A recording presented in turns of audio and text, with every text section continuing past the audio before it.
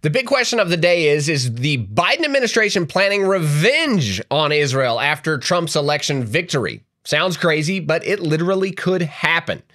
The number one reason they are infuriated is that they've lost their opportunity to fully unleash their plan to create a Palestinian state in the heart of Israel.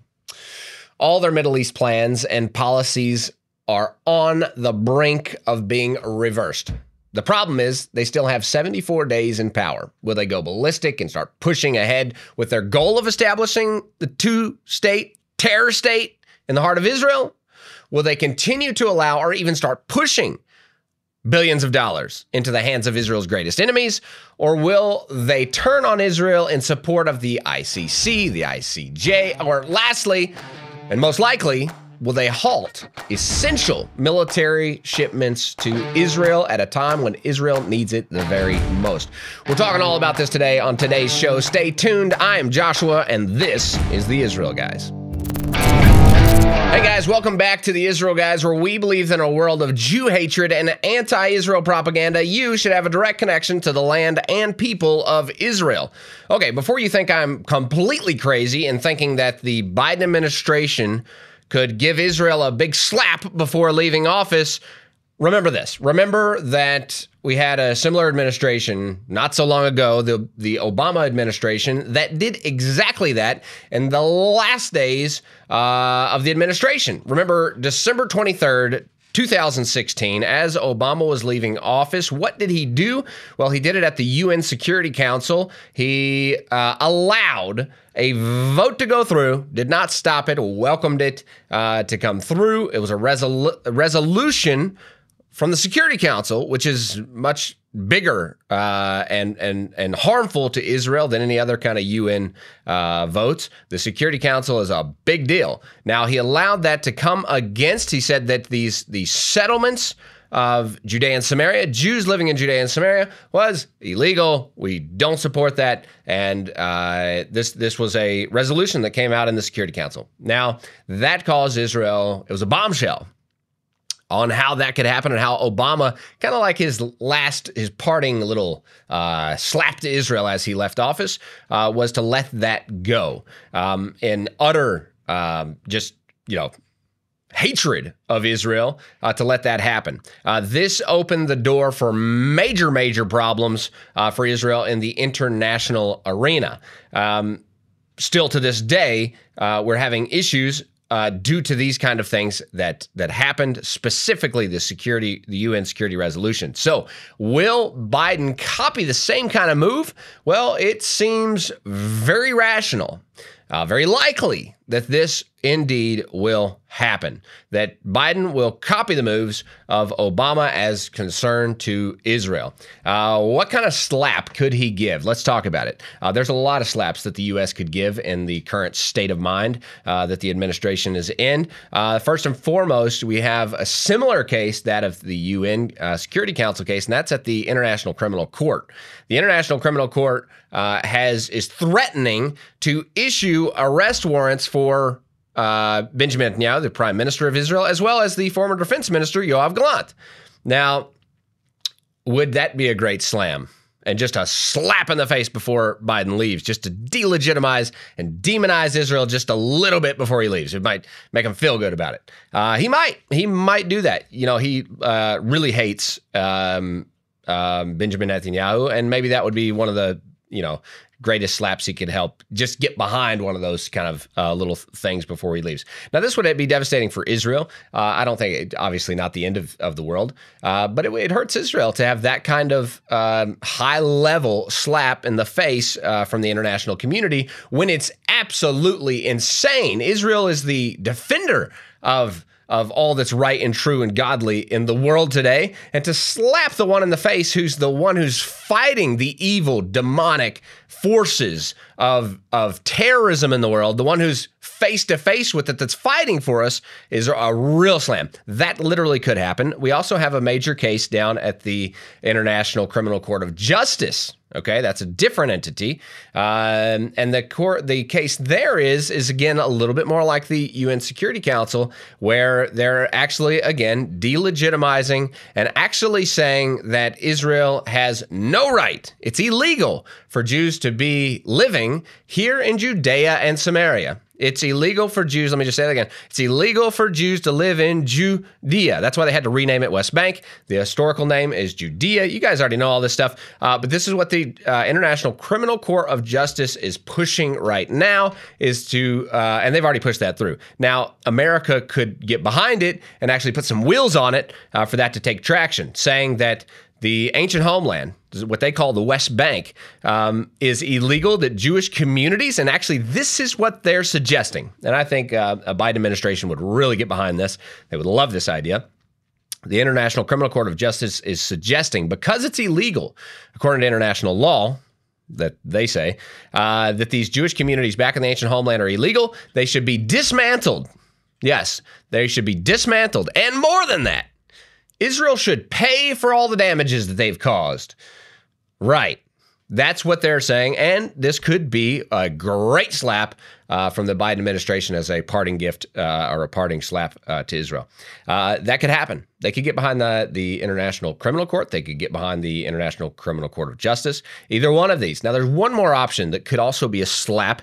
We're going to talk about a couple more options. There's another institutional option here when we're talking about big companies that are messing up the world these days. UNRWA. They could try to save UNRWA's tail.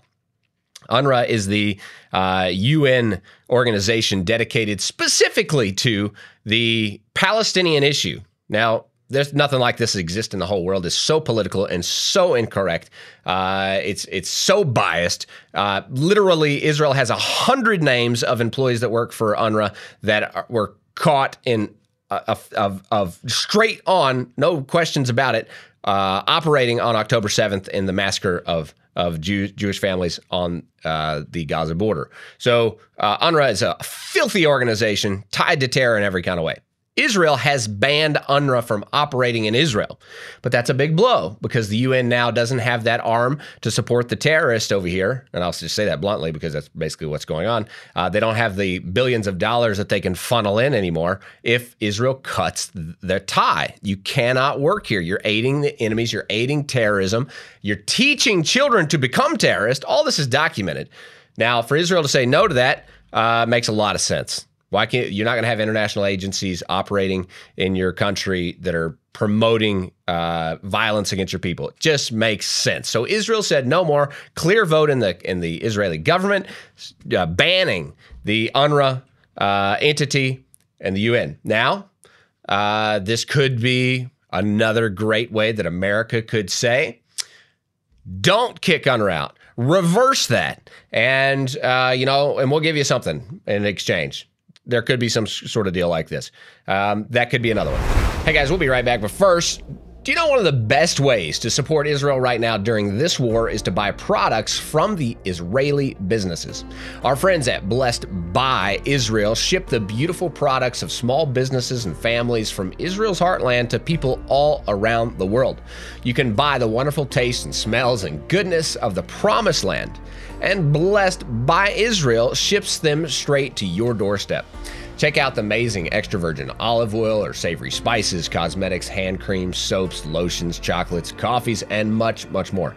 The best part about all this is that at the same time as you are enjoying the goodness of the land of Israel, you are also blessing the faithful pioneers who are restoring and rebuilding Judea and Samaria. That's right, your purchases are an effective way to contribute to the strengthening of Israel.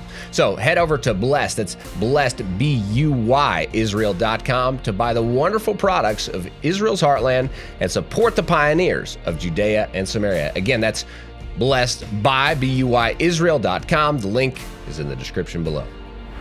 Now, here's another situation for you.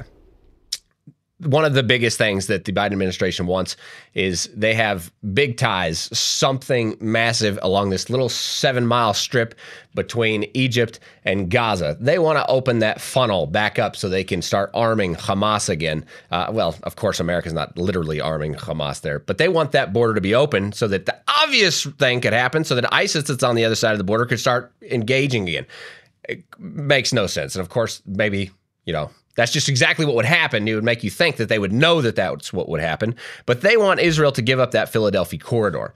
Are they going to pressure Israel at this last little bit here for some military gear that they're also holding back? Are they going to pressure Israel into giving in to some sort of pulling out of the Philadelphia corridor for something else?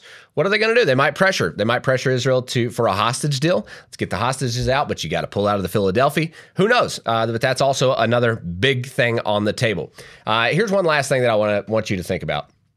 As the Biden administration is walking out, what could they do?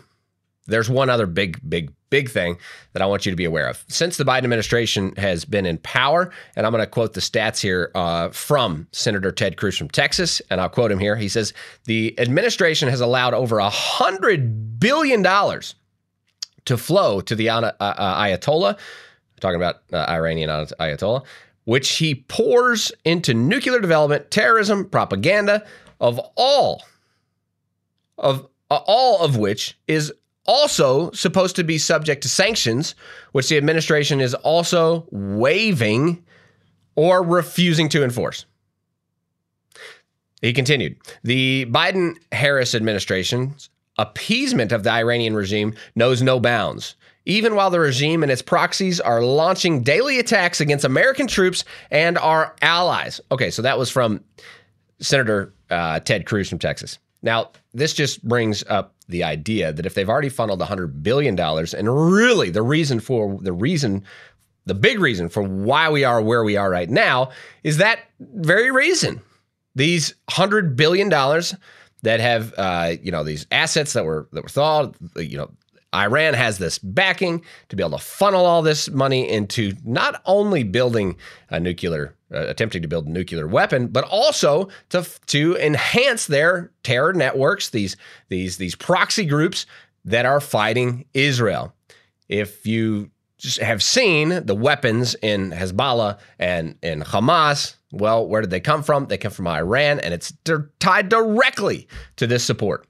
This should be obvious. It's a very simple statement, but also a very hard statement to see this happen. Now, will this last little leg of the journey, the last 74 days, will it be that they try to push money into the enemy hands? That could be another thing that they do. We have no idea, but currently this is what's going on. Secretary of State Anthony Blinken signed off on all this before, all these billions of dollars going to Iran. Under this, he said that, and I'll quote, it was vital to the national security of the United States. Now, I think just about everybody watching this is probably disagree with Anthony Blinken about this, but that's literally what he said. So these guys are a few options for what may go down in the next 74 days as we count down to the change of hands, the move from the Biden administration to the Trump administration, which here in Israel, I will just tell you, there's a lot of excitement on the streets for the days that are coming ahead, the 74 days from now when the Trump administration takes office. A lot of excitement here in Israel. We look forward to those days, and we hope that these coming days will be okay, that there will be limited damage, and even that maybe all of these things would not happen altogether. Let's pray that none of them happen. But these are some substantial things that you should be having on your radar as we look to the days ahead with the ending of the current Biden administration. Guys, that's all for now. Stay tuned as always. Stop listening to the lies and the propaganda and connect to the truth for what is happening here in Israel.